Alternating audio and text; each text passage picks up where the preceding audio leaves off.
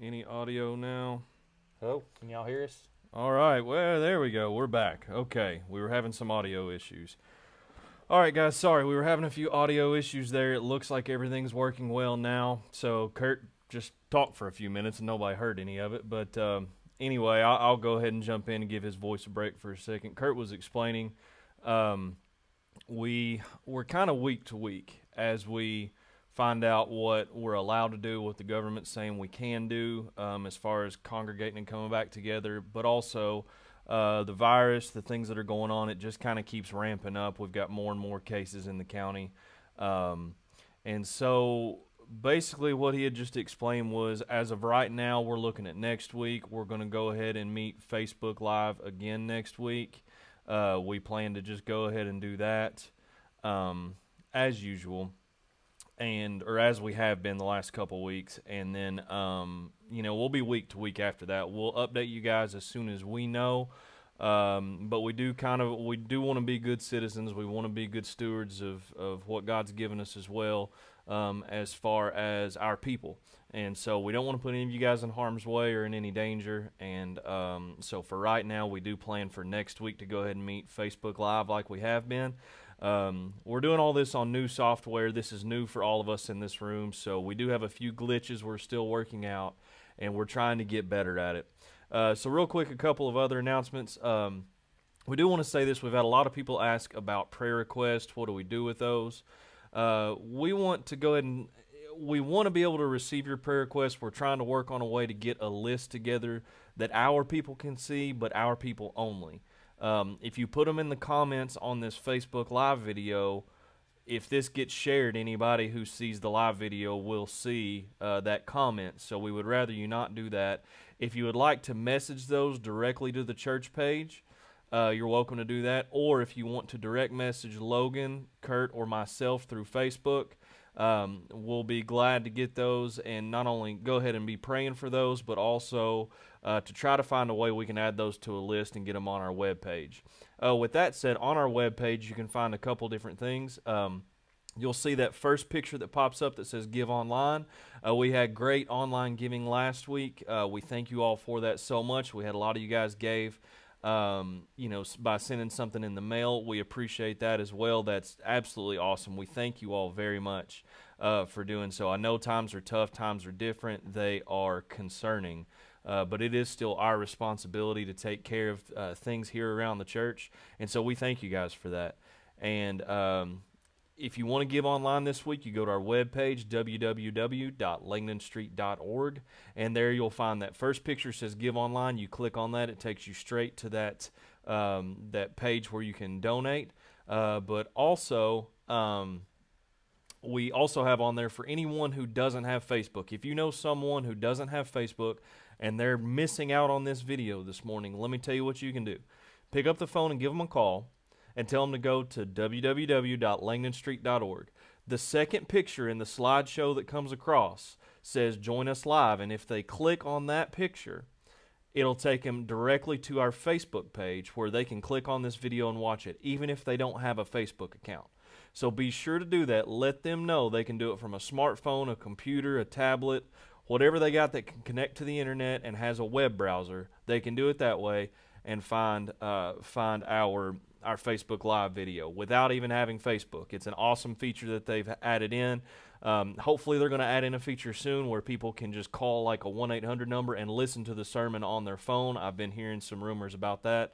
So I'm going to try and let you guys know. I'm keeping my ear to the ground trying to keep up with all these updates that Facebook is doing. So I'll let you guys know as things change. Really quick, just a couple of I'll mention one prayer request, then I'll let Brother Kurt mention another. We've got a couple of families we know that are really struggling right now through some tough times. We know this coronavirus is a scary thing, and a missionary friend of ours, he's been to our church before. He's shared here at our church. His name's Danny Jones, missionary to Thailand. He also does a lot. What's the name of that church in Florida? Do you remember the name of the church he's part of? Westwood Baptist Church in Florida. Down there, he does a lot with their school. They have a school similar to the one here that teaches a lot of things and biblical things, theological things, and Danny has a lot of involvement there. And so Danny has actually contracted the coronavirus. He came home from a mission trip to Israel, and once he got home, he started to show some symptoms, and the entire family has actually ended up with it, as far as I know. And Danny is currently hospitalized because his condition has gotten pretty serious. So remember Danny Jones and his family in your prayers. I know it's a tough time. They have 3 daughters, and like I said, they all, as far as I know, have it, but Danny is the one who's in very serious condition. So please, please remember Danny Jones in your prayers. I'll share one more really quick. We heard some reports last night that a family that many of us have been connected to for a lot of years, David and Sherry Spears, were in a bad accident, a motorcycle accident. I'm not going to go into a lot of details, but what I can tell you is that they were airlifted. They are in a hospital in Lexington, and they're being treated there. I don't know a lot about their condition, so I'm not going to try to speculate and share a lot there. What I'm going to say is let's take some time and pray for them. I know last night when I found out, I tried to call and message their son-in-law and talk to him a little bit, but obviously he didn't answer. He had a lot going on, but we just told him, hey, we're going to stop right now. We're going to say prayer, or I'm going to say prayer for you and your family, and so I did that, but we need to be sure to be taking some time in prayer for these 2 very serious situations. And then Brother Kurt, where he's been at before in his town, had some issues going on. I'll let Kurt share that really quick. Yes, this cup here is this is where I went to college at, and also where I pastored at. Arkansas State University is where I went to college, in Jonesboro, Arkansas, where I pastored for 7 years. They were hit with a tornado, a pretty bad tornado. The Lord was taking care of them. Because of the coronavirus that was going on, most of the stores in the mall that was hit were either shut down or they just had a very minimum crew that they had there. And so it could have been a very bad situation, but a tornado hit right in the middle of the most busy part of town there. But there was no fatalities that I know of right now. And all I've even seen is like just very few injuries. But they're still working. They've still got power out. There's just debris and power lines everywhere. So if you'll be in prayer for the people of Jonesboro, Arkansas, I would appreciate it. I've got a lot of people that I love there, family there, folks that I pastored, and just it was home for me for about 9 years there. So I just want to be in prayer for the people there, not only Jonesboro, and there were some other towns and places along the way that it hit, but Jonesboro was the biggest. So we're going to just have a time of prayer to start up. And like Dustin said, if you'd like a prayer request, just send it to us either on Facebook or text message, or call the office and leave a message. Anissa will be in, unless something happens. Anissa and myself will be here Monday through Thursday from 9 to 3, and so we'll take prayer requests and we'll be praying for these folks.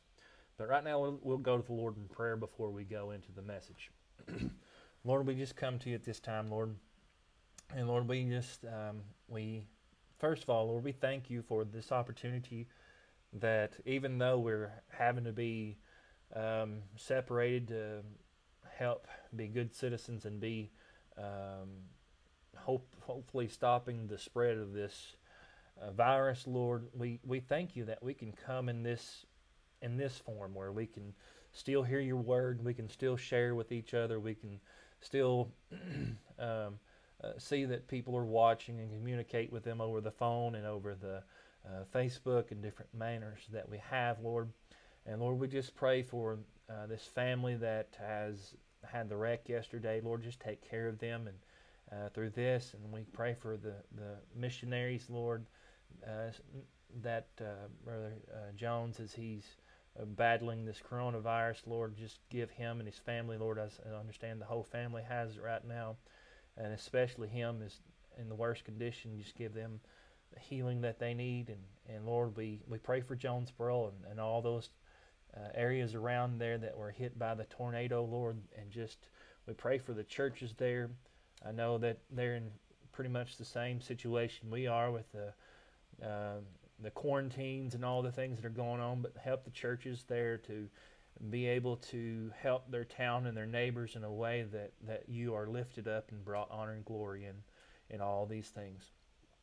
Lord, we pray first and foremost, Lord, that your message is preached today, not only with us, but all the other preachers and all the other churches that are out there putting the word out on Facebook and YouTube and whatever media forms that they have, Lord, that your gospel will be proclaimed in a way that, Lord, that it's never seen before, and that we'll see many souls saved out of this effort that we do, Lord, that you are lifted up and that you are honored and glorified, and that we don't get anything, but just we lift your name up, Lord, and that's what we desire. In Jesus' name I pray, amen.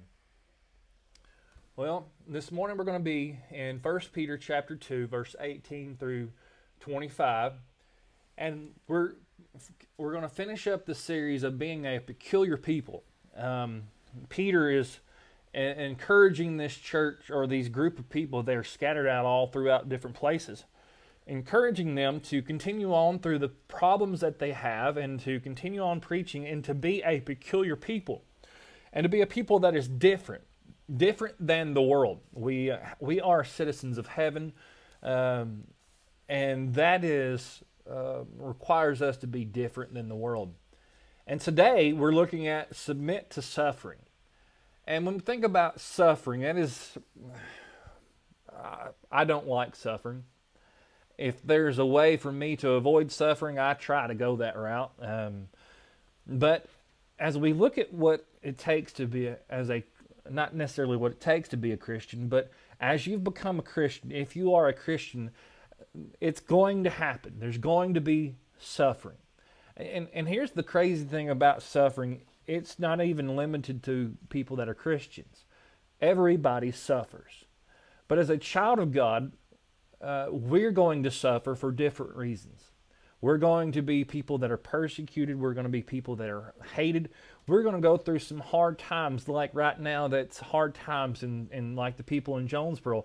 Not only are they being quarantined and they're having to stay away and there's a scare of the virus, but they're also dealing with losses of houses, loss of businesses, loss of all kinds of things because of this storm.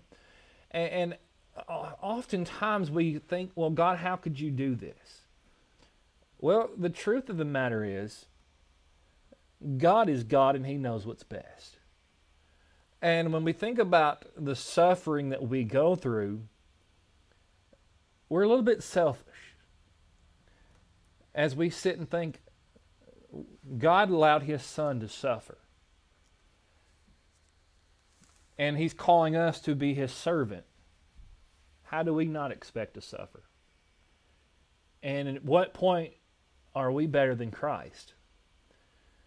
And as we think about Christ and understand who Jesus is God in flesh. He lived perfect. And when I say perfect, I don't mean complete. I mean He didn't do anything wrong. He did everything that His Father told Him to do. He did everything that God planned to happen. Everything Jesus did was for the purpose of the honor and the glory of the Father. And when He went to the cross and when He was being beaten and tried unjustly, He submitted. And as a child of God, we need to be people that are willing to submit to suffering without complaining, without griping, without any kind of murmuring, and just be submissive to it and allow God to carry us through the suffering. Not only allow God to carry us through it, but rejoice as we're going through it. Now that's a crazy thing to think about, but that is what's going to make us peculiar people whenever we submit with rejoicing through the suffering. And so as we read in our text, 1 Peter chapter 2, verse 18 through 25, he says, "Servants, be subject to your masters with all fear, not only to the good and gentle, but also to the froward. For this is thankworthy, if a man for conscience towards God endure grief, and suffering wrongfully. For what glory is it, when ye be buffeted for your faults, ye shall take it patiently? But if, when ye do well, and suffer for it, ye take it patiently, this is acceptable with God. For even hereunto were ye called, because Christ also suffered for us, leaving us an example that ye should follow his steps. Who did no sin, neither was guile found in his mouth. Who, when he was reviled not again. When he suffered, he threatened not, but committed himself to him that judgeth righteously. Who his own self bare our sins in his own body on the tree, that we, being dead to sins, should live unto righteousness, by whose stripes ye were healed. For ye were as sheep going astray, but now returned into the shepherd and bishop of your souls. Christians should endure unjust treatment because Christ endured unjustly in order to return us to God. And we think about this. This was the theme of what Peter is writing here. We should endure this unjust treatment. And as we look at what we have here, there's some things that we need to submit to. And there's 4 things that we need to do in our submission. And the first thing that we need to do is we need to submit to our masters. And you think about masters, and especially in the time when Peter's writing, last week he was writing about the authorities, submitting to the governors, submitting to the king, submitting to the presidents, submitting to whatever authority there is out there. Now he's dealing with the issue of the people that you work for. Many of these people in this time frame, especially as you look at the time frame of when the Bible was being written, there was a lot of slavery. In fact, if you go into some of the Roman citizens and Roman cities and those places, they would have been very likely to the point where there were more slaves than there were free people. And in those situations, those people that were becoming Christians, nowhere do we find in the Bible that he was encouraging them to leave slavery. But instead of encouraging them to leave their slavery, rebelling against their masters, he encourages them to be good servants. For Americans, that's hard for us to imagine, especially in America where we have fought for freedom, where so many people have fought to have freedom from slavery. And I thank God that there is no legal form of slavery in America. I think it's a great thing for America to I hate that people had to lose their life for this, but I'm glad that we have freedom. But as a child of God, especially as Americans and as those of us in the culture that we live in today, we don't necessarily have the idea of somebody owns me. But we do, most of you go to work tomorrow, or whenever this stuff happens, you're going to answer to somebody. Very few people are the employees or employers. And so you're going to answer to someone, so submit to them. And now as we look at what he says, and as he talks about it in the very first part here, he says in verse 18, he says, be subject to your masters with all fear. And that fear is not so much as being trembling and scaring, but it's a respect. And showing a respect not so much even to them, but there's a higher person that we are to respect, and that's God. Everything that we should do in life is the reason that we are to even be a peculiar people is because of our love and our respect and our fear for God.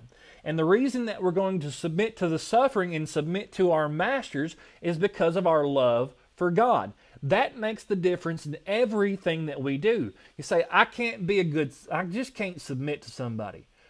If you're a child of God, yes, you can. First of all, because you know how good He is, and as that love of Christ is coming into your life, it should be making a difference in your life. I know that all of a sudden you're not just going to all of a sudden just become this lovey-dovey person where everybody, you just love everybody. It's a part of the process. We begin to learn more about Jesus, and the more that we learn about Jesus, the more we're going to love other people. And in this situation where he's looking here, he says, he in our mindset, whenever we say be good to the masters, be submissive to the masters, okay, so if my master is a Christian and he does things right, I'm going to be submissive to him. But notice the last part of verse 18, it says, be submissive to those, not only to the good and the gentle, but also to the froward. And the way that I would say that in Kentucky is, be good to the jerk boss.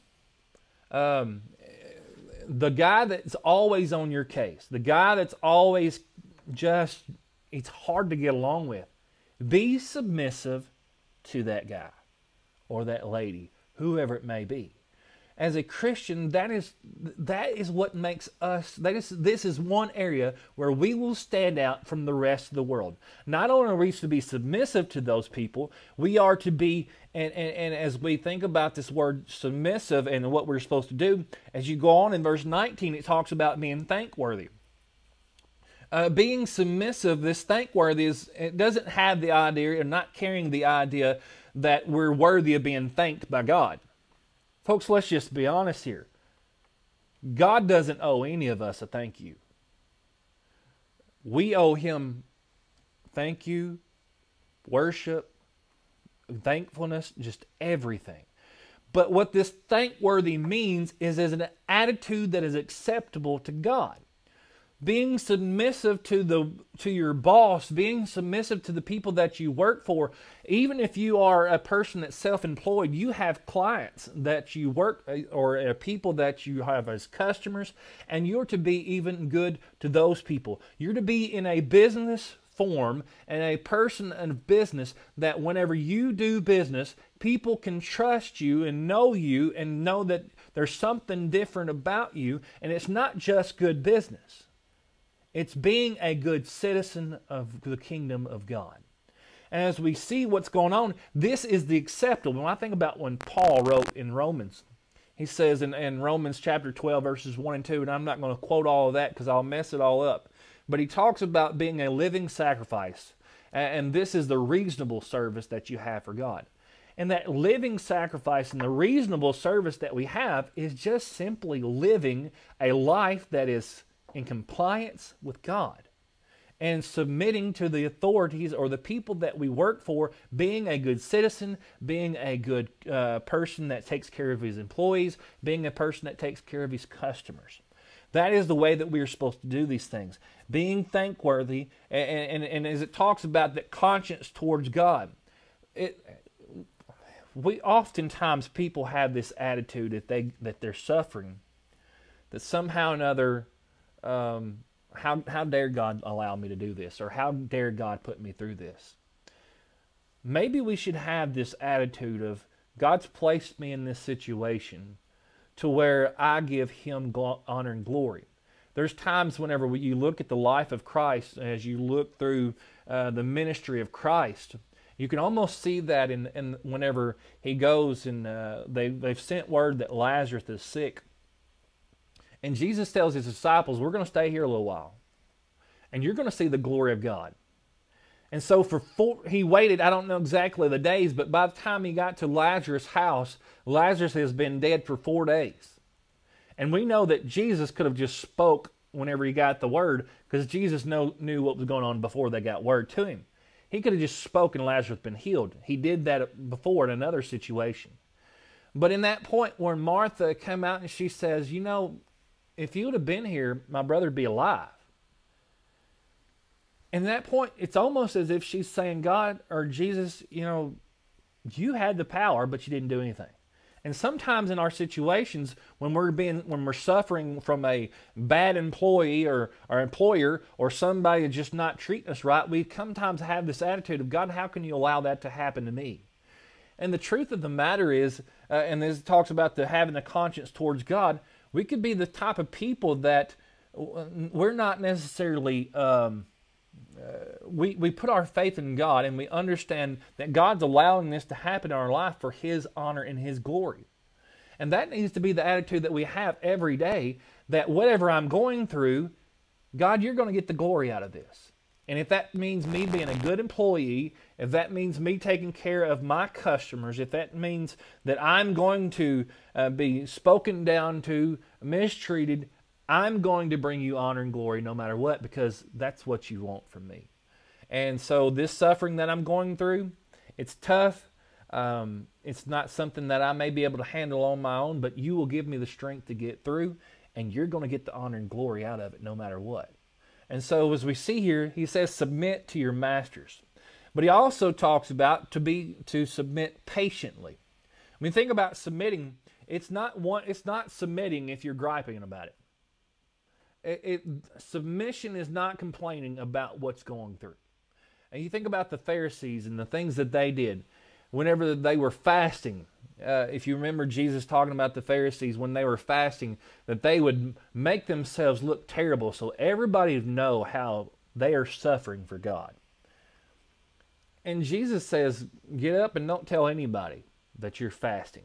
Get up, wash your face, take a bath, get ready to go, and just go and you live. And your fasting and your suffering that you're going to have, guess what? It's going to be between me and you.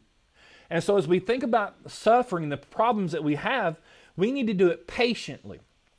Suffering, and as he gives an example here, he talks about if you're, in verse 20, he says, and I'm just going to put it in my way of speaking, if you're suffering because you've done something that was a sin, you've done something stupid, that doesn't bring glory to God. And I heard a man one time ask me, he said, I thought my sins were forgiven. And the truth of the matter is, your sins have been, once you put your faith in Jesus Christ, all your sins have been wiped away. Now, and the understanding of being wiped away and the understanding that there will be no wrath, there's a difference between wrath and discipline. The wrath of God is hell. And those that reject Jesus and those who reject the sacrifice that he made upon the cross and the resurrection of Jesus Christ, they are going to suffer the wrath of God. They are going to enter into hell. And in one of these days, they're going to stand in front of Jesus, they're going to answer to Jesus, and they're going to be cast into the lake of fire. That is the wrath of God. But those of us that are a child of God, we need to understand that there is the disciplining hand of God. Jesus is the Son of God, and God the Father is going to discipline us with the same purpose that any good father would raise their child. They discipline their child so that that child will grow up and make good decisions, that they will be profitable, that they will be able to take care of themselves one day. In our situation, we are representatives of God and bringing glory to God. So the discipline that we go through for the stupid things that we do or disobedience that we do, there's no glory in that.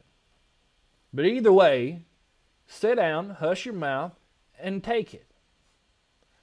And so as we go on, but he talks about that, but he talks about suffering, what Peter's really talking about in this area as he takes about that disclaimer about suffering for your sin.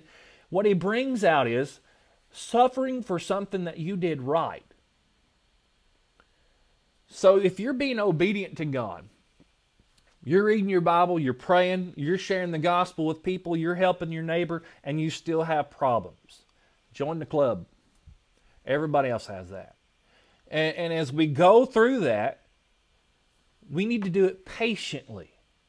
And don't sit there and gripe and complain. I've been doing this, and I've done all these things, and I'm still suffering. Folks, go through it. Endure the patience and accept the sacrifice that God is putting you through. Accept the trials that God is helping you through. One of the things I think about when I think about the book of James, James says that God is not going to tempt us to do evil. But he will allow us to go through some trials that help to train us and to make us better and to test us, to remove the impurities in our life. And as we are going through suffering, we need to do it patiently. Because as we put a smile on our face and we praise God through our struggles, even when the boss is on our case and we've done everything that we're supposed to do and he still rats us out and he still chews on us and he's still being just a horrible boss, we can still smile and praise Jesus because I'm still God's child. And the only way that I'm going to reach that guy, and here's the thing that you're going to find, there's a lot of times that boss has got a problem himself or herself, whatever the case may be. And the only way that you're going to bring honor and glory to God in front of them is to smile and to be obedient to them and endure through those problems. But not only are we supposed to be submit to our masters and submit patiently, we are to submit to the example that Christ gave. We are to submit to Christ's example. And man, everything goes back to Jesus. You could probably just take these verses and just preach these verses. Because these verses they're just powerful. When you think about Christ, the example that he gave, as it talks about what he did, and he gives a little example about Jesus. Jesus, his example is not only was that when he went to the cross, not only did that pay for our sins, but it set a precedent. It set a standard for Christians to live to.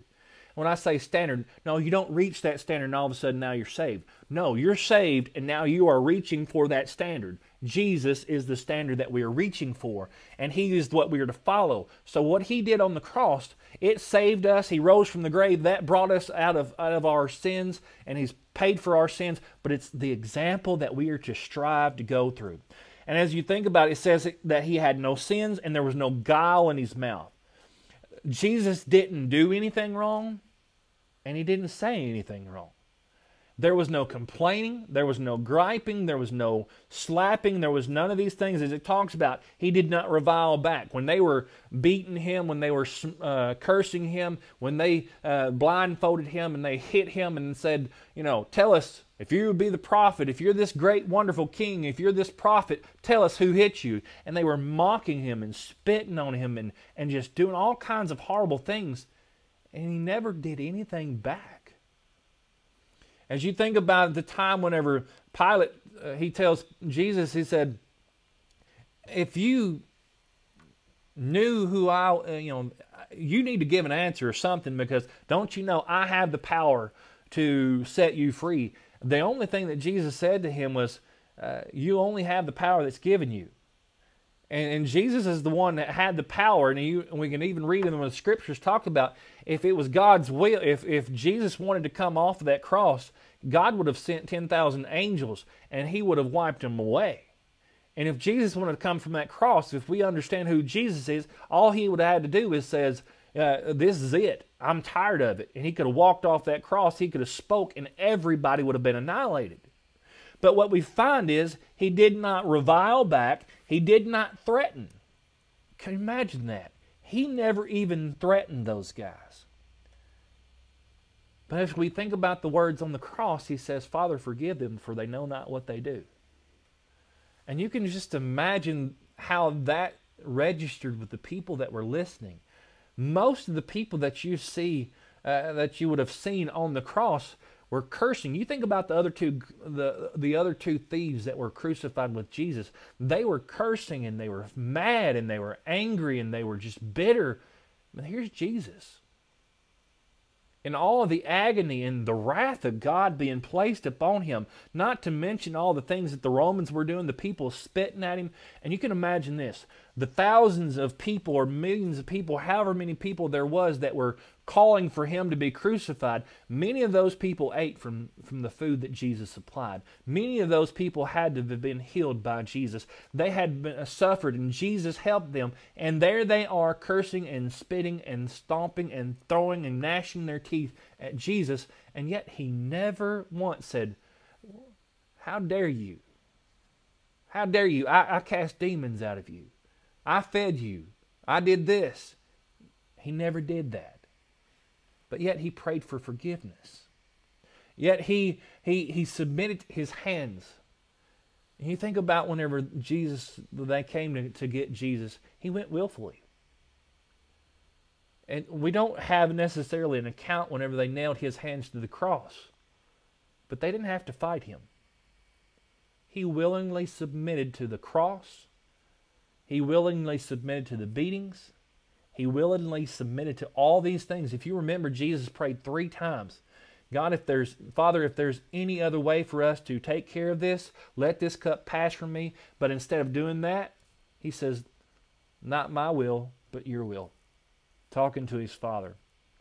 And then you see, it says that he took our sin. He took our death. And with his stripes we're healed, and he made us righteous. Think about that for a second. He set the example, and we need to submit to the example. And the last point we got here this morning. Submit to revealing God's grace in your suffering. How will the world today, how will they see the suffering of Christ? I've never seen Jesus. I've never been to Israel. I've never seen the tomb. I've never seen a crucifixion. In fact, I've never seen any kind of execution.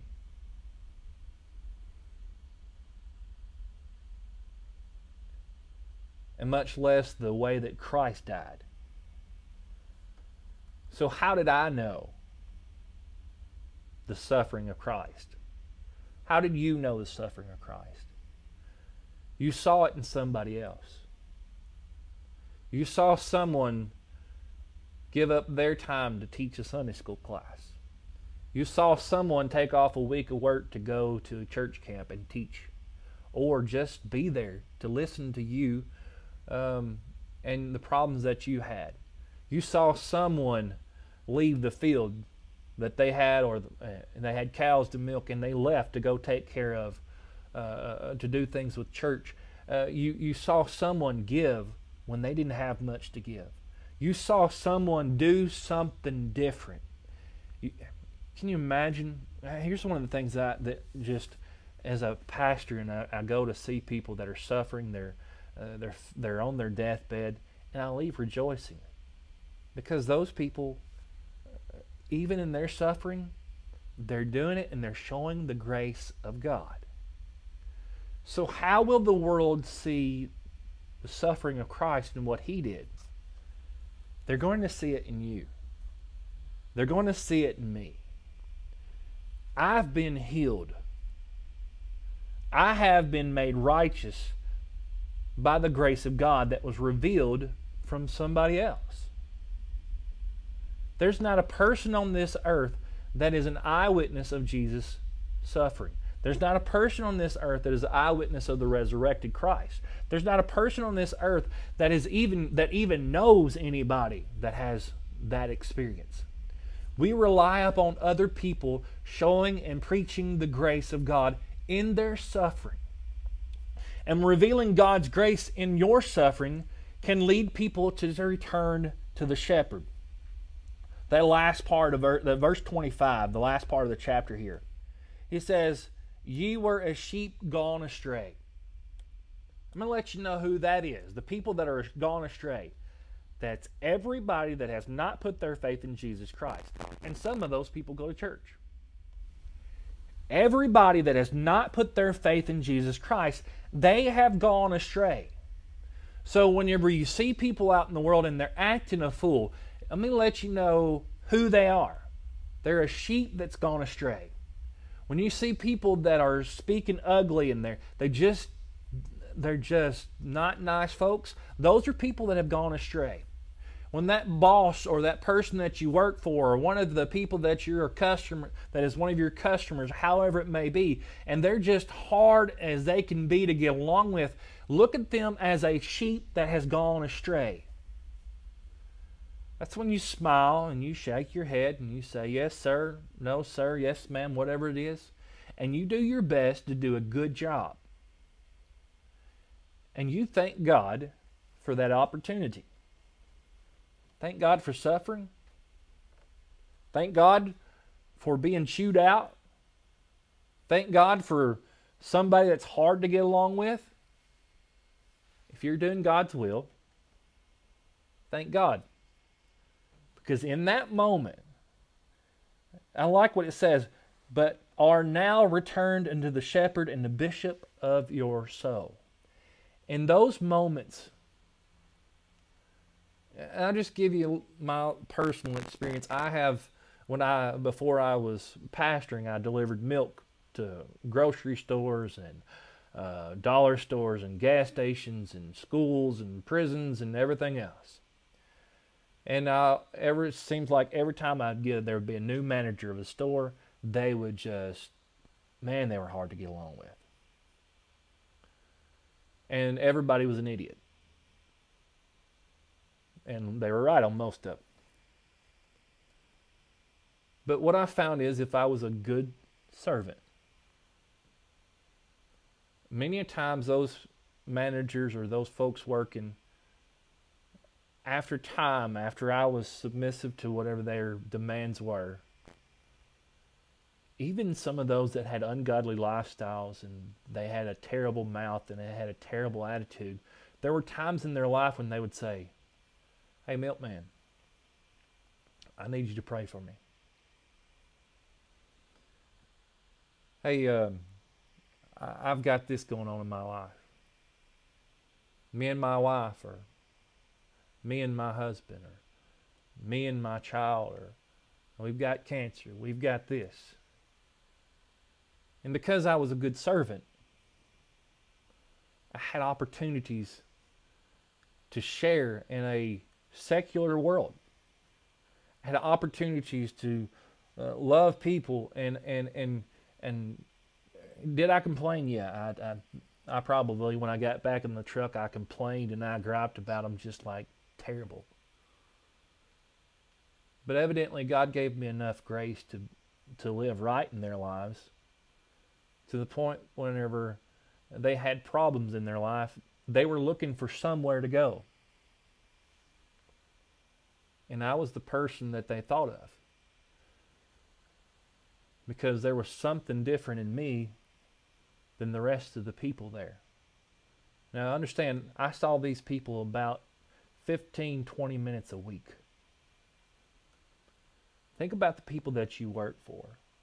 Think about the people that are around you. Think about the neighbor that's just not a good neighbor.